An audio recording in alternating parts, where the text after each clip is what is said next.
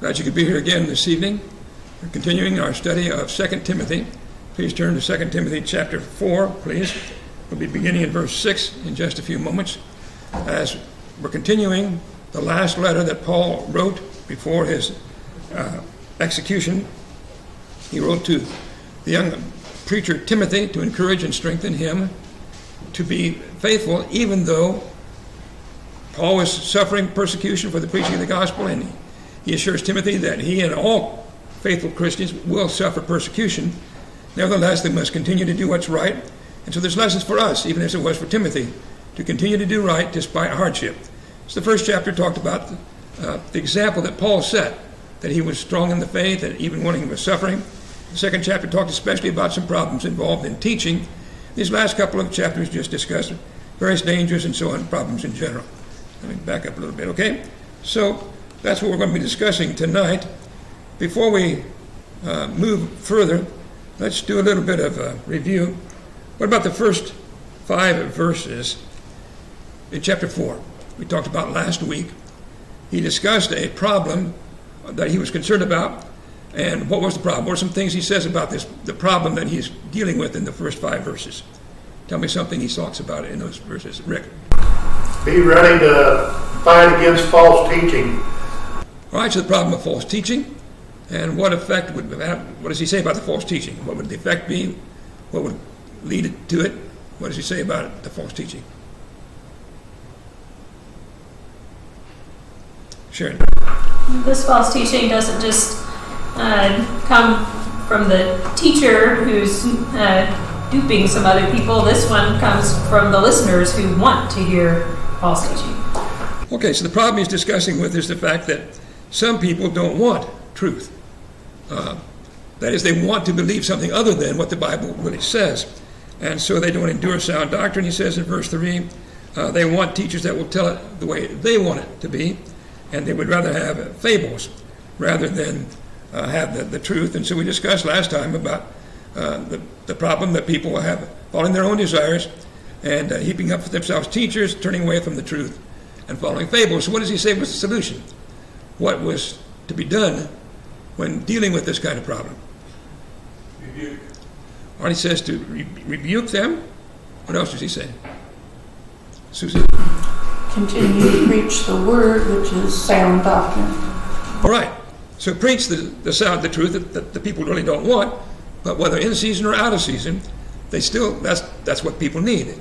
Whether it's what they prefer, what they would rather have something else doesn't change what they really need. What they need is the truth. They need the Word of God, and that's the only thing that can save souls. So compromising with the desires of people who want something else doesn't solve the problem. It simply makes more people involved in error. And so the solution, he says, then, is to preach the Word, whether it's popular or not popular, in season or out, rebuking sin, but also encouraging people to do right, doing all this with long-suffering and being watchful. And they talked about in verse 5 the willingness to endure hardship, that he will need to suffer at times, and doing the work of an evangelist, fulfilling his responsibilities as a preacher. So sometimes this involves suffering. That's what the book is largely about. Even though Paul was suffering and Timothy would suffer, those who want to serve God faithfully must be willing to suffer in order to stand for the truth. That's the first 5 verses that we talked about last time. Questions or discussion anybody has on those verses before we move on tonight? All right, let's go ahead and read some more. As we're drawing now to the close of the letter, a few more significant lessons, but then a lot of personal information. So let's go ahead and read some more before we study further. Well, let's just read verses 6 through 8 this time. About chapter 4, verse 6 through 8. Who'd like to read that, please? Bill, please. For I am already being poured out as a drink offering, and the time of my departure is at hand. I have fought the good fight. I have finished the race. I have kept the faith. Finally, there is laid up for me the crown of righteousness, which the Lord and the righteous judge will give to me on that day, and not to me only, but also to all who have loved his appearing. Okay. So Paul is giving his final instructions, and he's talking now about what he expects for himself. As he looks back over his life, as he would tend to do, knowing that you're about to die, and looks back over his life, the things he's accomplished, he looks forward to the future. And here are some things he tells us about his hope and so on. So, first of all, let's list them. First of all, let's list the things he says. Verses 6 through 8. Let's list the things that he says. What is something he says about his life at this time? Tell me something he says. Bill. It's been poured out as a drink offering. It's been poured out as a drink offering. What does that mean? What's the idea of a drink offering and Paul being poured out? Obviously, it's not literal. It's in some sense it's symbolic. What's the significance? On a sacrifice.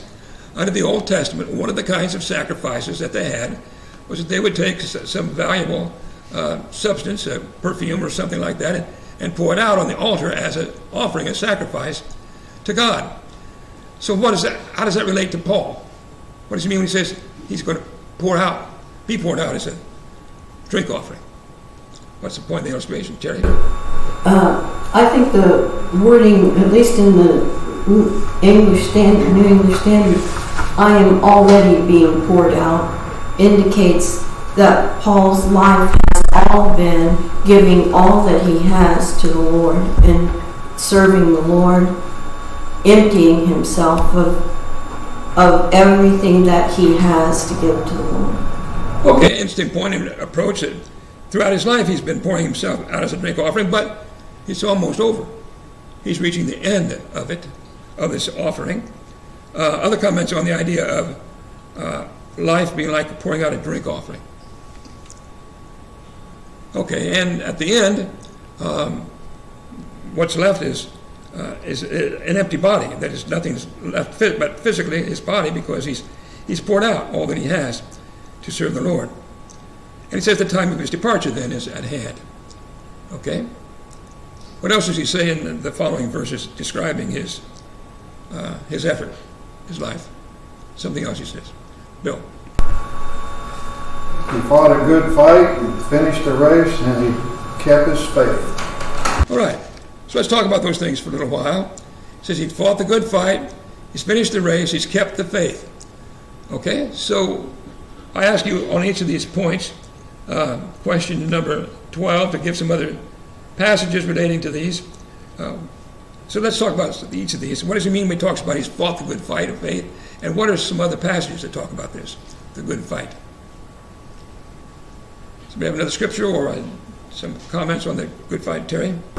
1 Timothy 6, verse 12, he encourages others to fight the good fight of the faith, to take hold of eternal life and to which you were called. Okay, and so talking in that passage again to Timothy. Again, he encouraged Timothy. So he encouraged Timothy in the first letter to fight the good fight of faith. Now, as he's about to die, he said that's what he's done. He set the example of that kind of fight. Why does he call it a good fight? Why is it the good fight? Susan. Well, one of the sources I looked at said beautiful fight, that it was not an ordinary fight. It was a fruitful and good. Okay, so usually we think of fighting as being something bad, something Christians should not participate in, is fighting that would be violent or harming people or whatever. But there is such a thing as a good fight. And a good fight, in this case, is a spiritual fight. Just like we read in many other passages, fighting for the faith, for the truth of the gospel. Not to hurt anybody, and certainly not to hurt people physically, but for to accomplish the victory of God and his truth over Satan and his error. All right, so other passages on fighting the good fight of faith. Bill? 1 Corinthians 9, verse 24. Do you not know those who run in a race all run, but one receives the prize? Run in such a way that you may obtain it. All right, so that moves on to the second point then, doesn't it? Finishing the race. So he not only compares his life to a good fight, but he also compares it to running a race. And notice he says, I have fought the good fight.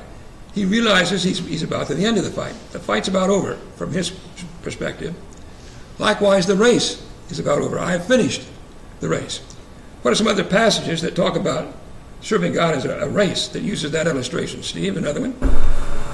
In Hebrews 12, verse 1, therefore we also, since we are surrounded by so great a cloud of witnesses, let us lay aside every weight and the sin which so easily ensnares us, and let us run with endurance the race that is set before us.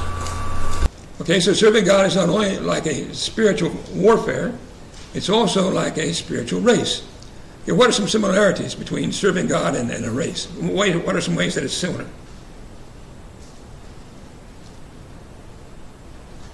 Being in a race is compared to serving God in what way? What's the similarity? Terry, Frank?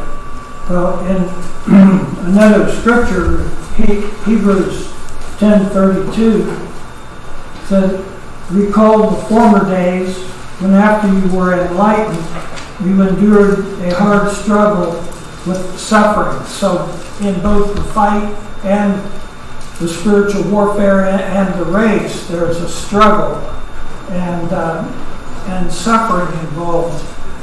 All right, so both involve hardship, don't they? Whether it's warfare, we talked about that earlier in the book when he talked about that one who fights in the cause of the Lord must be willing to suffer. But the same thing is true for running a race. If you're going to win the race, it's not easy. You have to put forth a sincere and dedicated effort. Yeah. Also there in 1 Corinthians 9, verse 25, and anyone who competes for the prize is temperate in all things.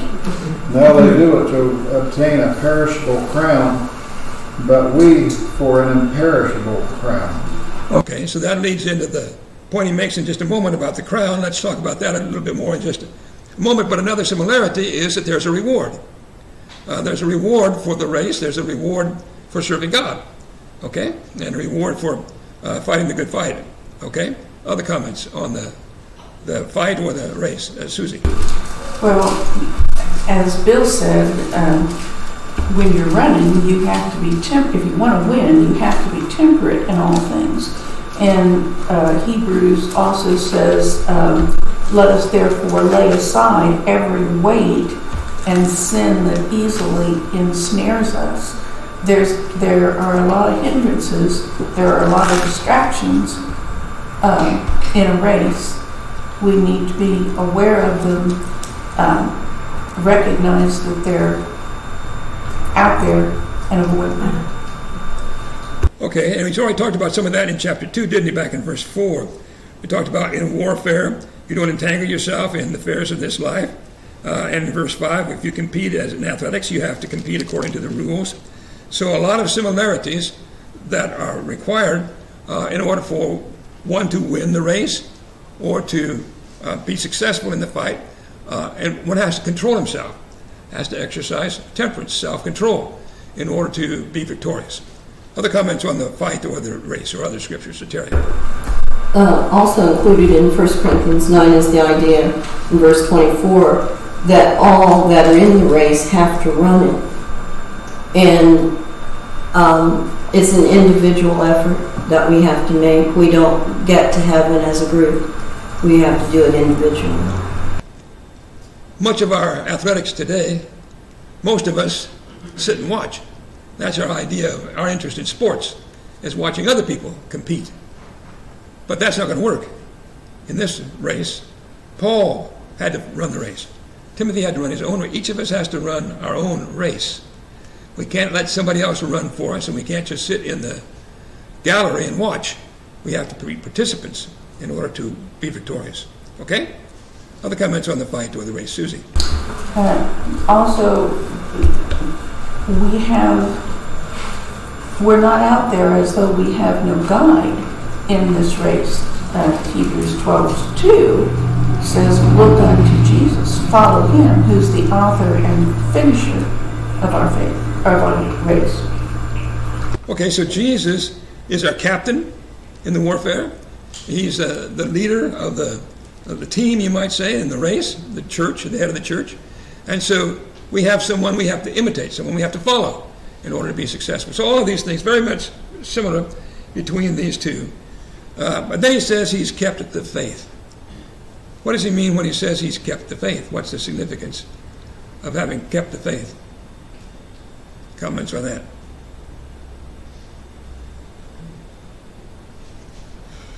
What does the faith refer to? What does he mean by the faith? Rick? His belief in God and everything the Scriptures has taught him. And he believes them wholeheartedly. And he's kept that on his mind day in, day out, whether he be in prison, whether he be anywhere else. That's always been the forethought of what Paul was. Okay, so we've studied throughout 1 and 2 Timothy about the faith, haven't we? That which, the gospel which we ought to believe, but it has to be a faith in our heart. We have to bring it into our lives, into our inner being, our inner spirit, and then we have to be devoted to it. And so, rather than letting it go, so it's so easy in time of suffering or hardship to give up, and many people do. They get discouraged, they become upset, they think they shouldn't have to put up with this, it's too hard. They're, because of opposition, they're led astray, false teaching that we've talked about. And so because of these things, sometimes people leave the faith. They let go of the truth. Paul didn't do that. Paul kept the faith, and that's the example for us too. Same for us, if we're going to win the fight, win the race, we've got to hold tight to the faith and not give up. Anything else on the keeping of the faith? Another comment, Susie? The idea that Paul recognized the necessity and the preciousness of that faith, that he guarded it, he watched over it. He wasn't going to let it get away from him. Okay, so the things that are valuable to us, those are the things we keep. Those are the things we hold on to because we value them. If it wasn't important to us, we wouldn't mind if we lost it much. But Paul values the faith that he believed and the faith that he held of that gospel message, and so he held on to it. When we recognize the value of the gospel and what blessings it gives us, that our need to believe, then we'll keep the faith as well, won't we? Anything else? Velma? Paul not only sort of guarded himself, but he didn't stop or stray from the plan that God had for him. He had sort of a special thing to do for God, and he stayed with that. He did not leave it or stray from it. Okay, and so each of us has a race to run. Each of us has responsibilities. Different people may have somewhat different responsibilities in the service of the Lord, but all of us have work to do, and we must maintain that devotion. Okay, what reward does he say he would receive as a result of this in verse 8? Last part of verse 8, well, actually the whole verse. What does he say is the reward for his faithfulness? What is he looking forward to? Eternal life. Eternal life, he calls it a crown of righteousness. Okay? He says, the crown of righteousness which the Lord, the righteous judge, will give to me on that day, and not to me only, but also to all who have loved his appearing. So what is this crown of righteousness? I realize my illustration is not exactly the same kind of crown he's talking about, but he's talking about a crown of righteousness. What would the crown of righteousness refer to? Well, it was Steve actually explained eternal life, but in what sense is that like a crown? What's the similarity between our reward and a crown? Susie? Victory. Victory. Okay, it's a symbol of victory, isn't it? The winner of the fight, they're victors. The one who wins the race is a victor. So the crown is a symbol of victory. And understand that in races in those days, they certainly didn't have a crown like I've pictured, most likely a wreath. Today, and some of you may no doubt have watched some of the Olympics this summer, and we know the winners in the Olympics today are given a medal to indicate their victory. In those days, it was a wreath that they would wear on their head as a symbol of their victory. Okay? But again, that's a symbolism. The fighting, the race, and the crown is all symbolism. Symbolic in this case of, as Steve said, eternal life. It's the crown of righteousness. The crown you receive because you're right before God, you receive eternal life. What are some other passages that talk about that crown? There are others that discuss it. Rick? James chapter 1, verse 12 says, "Blessed is the man who endures temptation, for when he has been approved, he will receive the crown of life, which the Lord has promised to those who love him." Okay, so again, the crown is the crown of life, you see. Tells us more about it. It's the crown of life. And as Paul says here, it's for those, not just for Paul, but for all who love his appearing, all those who will serve him faithfully. Bill? John 5, verse 22, "For the Father judges no one, but has committed to all judgment to the Son." All right, so now he's talking about the judgment in that passage, isn't he? So there's going to be a judgment, just like you're judged whether you win the race or not. There's going to be a judgment, but the judgment that we're talking about, of course, is the judgment day, at which Jesus will be the judge, and he will declare who has been successful, who receives the reward or not. So Paul is convinced that he's fought the good fight, he's finished the race, he's kept the faith, and he's going to receive that crown. But every one of us can receive the same crown if we're willing to put forth the effort and be suffering for the cause of Christ, whatever it takes, so that when he appears, when he comes again, we can have that reward. Okay? Other comments through verse 8? Frank? That crown is eternal. The salvation is eternal. 1 Peter 5, verse 4, "And when the chief shepherd appears, you will receive the unfading crown of glory." Okay, so there is no more important crown than what we're talking about right now. You win a race, a physical race, or win something in the Olympics, okay, that's nice, but somebody else will win next time. It's a temporary thing. Back to 1 Corinthians 9 that Bill read earlier. It's a perishable crown. It's not what it has to do with this life, but we're looking for an imperishable crown, a crown that will give an eternal reward in heaven forever. Okay? Sharon. Paul's whole attitude in this section is so much different than the way the world looks at death. He knows he's going to die, and Rome is certainly going to make sure that the process of dying is not going to be pleasant.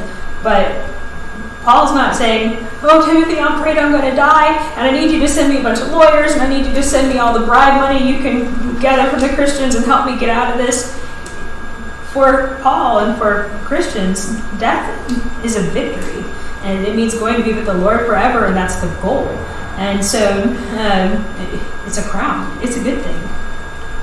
Okay, so that leads to some other discussion on question number 16. I ask, how does Paul's statement here contrast to what people today often think of as they view their past life?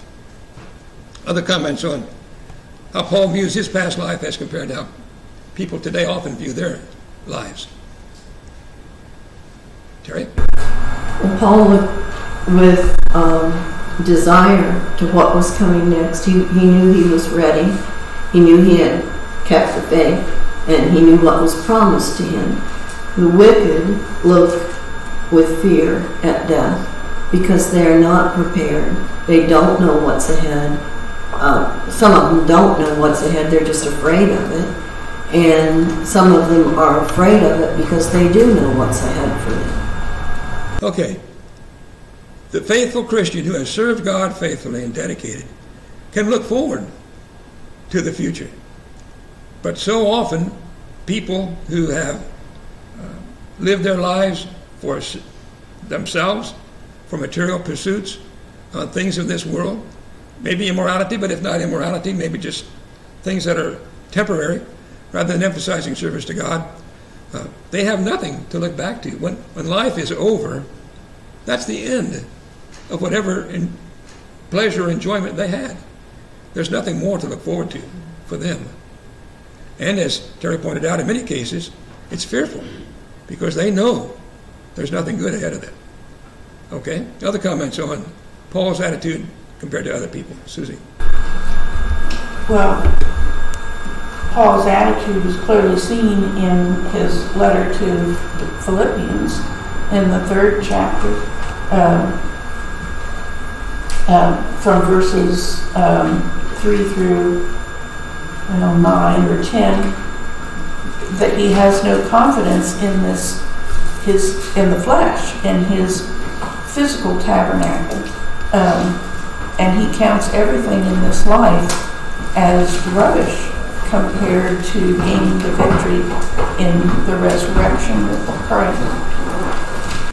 So if our emphasis is on this life and the things involved of a physical nature, when this life is over, there's nothing more for us, nothing good.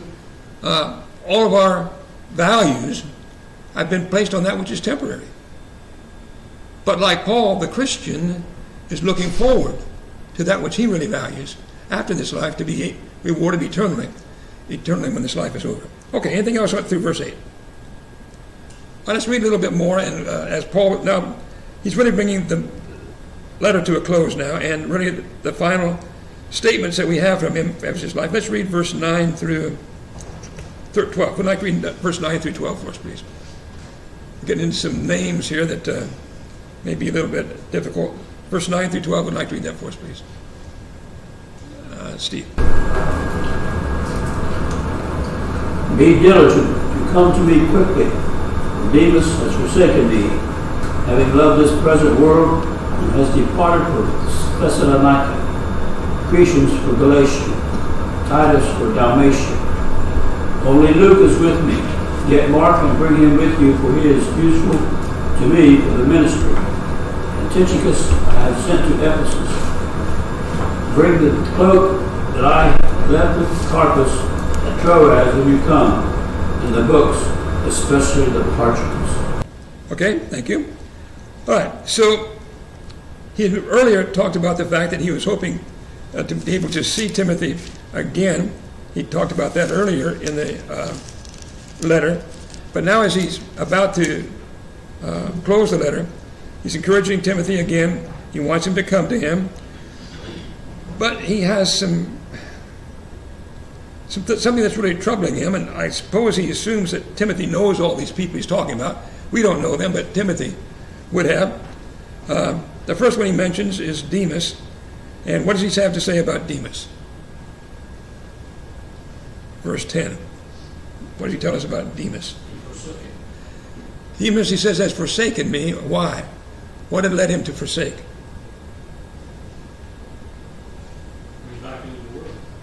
Okay. He says he's loved this present world. So I ask you to discuss, well, first of all, what else we've read about Demas, and then some other passages, question number 20, about the attitude towards the world. Here is somebody, in contrast to what we've been talking about Paul, who's lived to serve the Lord, and now he has to look forward to a crown of life. Here's Demas, who he's emphasizing this physical world like we've been talking about. So what are some passages that talk about that, or other passages that mention Demas? Somebody have another scripture for us? We're looking down through question number 20 now. Anybody? Susie. Well, Colossians 4:14 mentions that Luke and Demas were with Paul when he wrote the book of Colossians. And when he wrote to the Philippians, he said he referred to Demas as his fellow laborer. So something happened, perhaps fearing persecution and death like Paul, or whatever, he forsook him. So Demas has earlier been mentioned in one of Paul's earlier letters as one of his co-workers. I mean, he wasn't just somebody who was converted a week or so ago and then fell away. He'd been involved with Paul. He'd seen the miracles Paul was able to do, and he'd heard the preaching and teaching. He'd been a companion of Paul. And yet even someone like that could lose their faith and fall away. That's what Paul is trying to encourage Timothy not to do. Demas is the bad example, of which Paul is a good example. What else about Demas? Anything else? Bill. In Colossians 4, verse 14, it says, Luke, the beloved physician, and Demas greet you. All right, so we're going to look some more about Luke in just a moment, aren't we? That Luke was still with him. He's going to say here in 2 Timothy chapter 4, but whereas Luke stayed with him, Demas forsook him. So they'd been, both of them had been his companions, but one remained and one left. Okay? Other comments about the world. Other passages about the dangers of the world, Terry. 1 John 2:15 tells us to love, not to love the world, nor the things that are in the world. Okay. Demas forsook having loved the present world. John, by inspiration, says, don't love the world. Don't love the things of this world, the lust of the flesh, the lust of the eyes, the pride of life. Those things are of the world and they're temporary. Those who love the Lord, that's what's eternal. That's what lasts. Okay? Other passages about the world and the danger, that error that Demas made. Anybody else? Susie. James 4:4, friendship with the world is enmity with God. All right, make yourself a friend of the world. You become an enemy of God. That's what Demas did. Now, it doesn't really say why. Susie mentioned the possibility that maybe it was the persecution that Paul is warning Timothy about. Maybe that's what caused him to forsake. But the passage only tells us he loved the world. He was more concerned about that. And so he left for Thessalonica. And some of the other people then that he mentions had gone to other places. Crescens had gone to Galatia and Titus to Dalmatia. These are other areas. Galatia is in what we would call Asia Minor, and Dalmatia is north of Macedonia. And so only Luke, he says, is still with him. Why do you suppose Paul is mentioning these things? We're going to talk about some more about it, but why do you think he's talking about it? Demas went here, and Crescens went there, and Titus went here, and why is he talking about these things? Well, is it to help Timothy understand what may be ahead for him? He'll have some faithful workers and some not. All right, so one lesson is that's going to happen to us too, isn't it, Timothy? And not just Timothy, but us. There are going to be some who remain faithful and some who don't. And I don't know how many of you have observed this or even thought about it, but I know over the years there are people that, Christians, part of congregations that I knew years ago, that I thought, well, I don't know if those folks are going to make it or not. They're really got to struggle. It's really, it seems like it's touch and go with those folks. And I go back years later, and here they are still doing what's right, still serving God. And on the other hand, there are people that, these are strong people, they're really doing good. You come back later and they've fallen away. So a person's attitude, it's not just your opportunity. It's not just, certainly not your physical advantages. It's your devotion to the Lord. It's going to make the difference in whether you remain faithful or you don't. Some did, some didn't. Okay, Bill. If you love the world, the love of the Father is not in you. Okay, so it's one or the other, isn't it? You can't love the world and love the Father too. You have to make a choice. Only one master, not two masters in this world. Like Jesus said in Matthew 6:24, you can't love him and love material possessions too. Okay, now that he says, so these people have gone, Luke is still with him. Of course, we know about Luke. I don't know much about these other people. Well, Titus, of course, he's going to have a letter written to him. We'll study, Lord willing, later on. But Luke is with him. Of course, Luke wrote the book of Luke and the gospel, rather the book of Acts. But who does he want Timothy to bring to him in verse 11? He wants Timothy to bring who? Neil. Mark. Now, is there what does he say about Mark? What is his observation about why he wants Mark to come too? Rick. It says he's useful to his ministry. He's going to be useful to me in the ministry, that is, in the work, in the preaching, the gospel, and so on. But why is that noteworthy, that he would say this about Mark? How does it differ from the past history of Mark?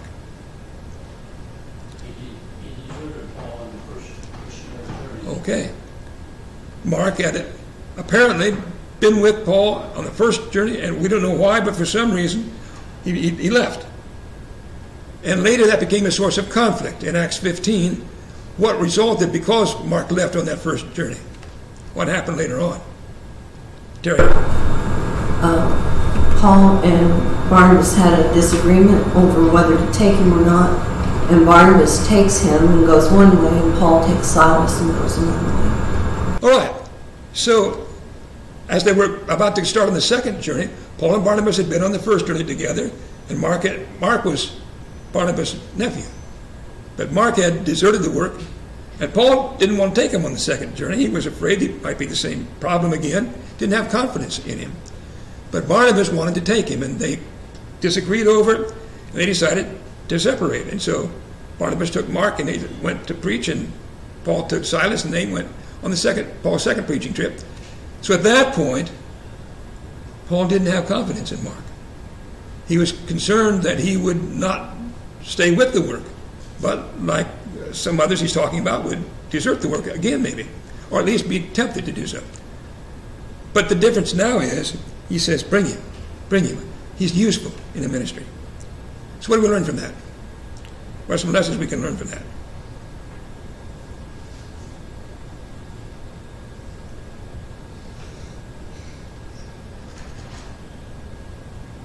Susie?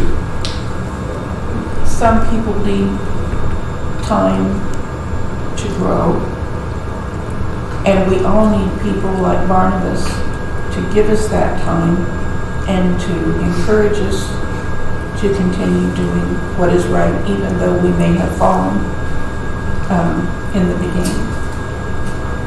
Okay, so just because someone has done wrong in the past doesn't mean they're going to continue to do wrong. Now, maybe you have a different viewpoint of Acts 15. I don't think either Paul or Barnabas was wrong there. It's a matter of judgment. But Barnabas obviously did help Mark, and that's good. And in the end, Paul then recognized that Mark had grown, and he could now be useful, and he wanted him with him. So people change, people mature, people grow. Our view of people can change because of their growth and their maturity. And so at this point, Mark is useful, Paul says to him, and wants him there. Other comments through verse 11? Anybody else? Okay, so now some other people he talks about. He sent Tychicus to Ephesus. And then verse 13, what else does he want Timothy to do in verse 13? Something else he wants Timothy to do when he comes is what? Verse 13. He wants him to bring a cloak, books, and especially the parchments. He says he left this with Carpus at Troas. Comments on that? What do you? Any observations on this? I ask you some questions about it. Questions number 26 and 27. What does it tell you about it? Paul? Anything? Right. Well, concerning the cloak, I suppose the weather was getting colder. He felt that he needed that. His interest in the scriptures, God's word, needing those written books and parchments to study. Okay, so we don't know exactly. He doesn't explain himself, but probably the cloak was. He's going to get winter was coming on. He needed to stay warm, but then he doesn't say what the books are. But presumably they were copies of Scripture, that kind of thing, most likely. So Paul was a human being. You know, sometimes we read the stories of these men, and we tend to maybe overlook the fact that they have the same kind of needs that you and I have, and they need garments to keep them warm. They need food and these kinds of things, and they have the same kind of needs that we have, and we see even the value for a preacher to have material to study. Paul was inspired, and yet even so he needed or wanted to have these written materials that he could help him in his study and his teaching and so on. Okay, other comments or discussion through verse 13, anybody?